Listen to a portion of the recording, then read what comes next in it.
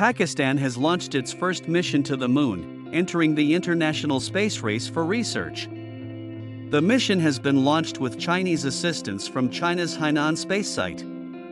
The satellite, weighing about 7 kilograms, has been developed by the Electrical Engineering Department of the Institute of Space Technology, IST, in Islamabad.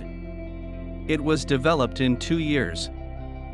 The launch of the satellite, iCube Qamar, was telecast live from the website and social media platforms.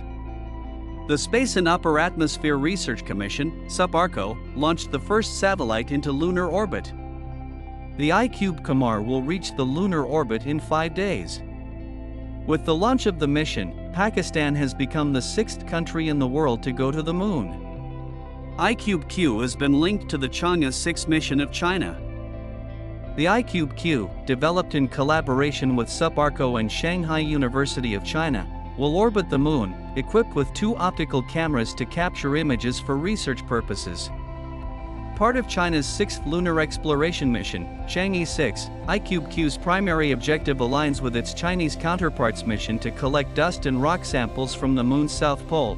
The mission holds significance for Pakistan as it will also take a Pakistan CubeSat satellite iCube Q, developed by IST. CubeSats are miniature satellites typically characterized by their small size and standardized design. They are constructed in a cubic shape, consisting of modular components that adhere to specific size constraints. The primary purpose of CubeSats is to facilitate scientific research, technology development, and educational initiatives in space exploration.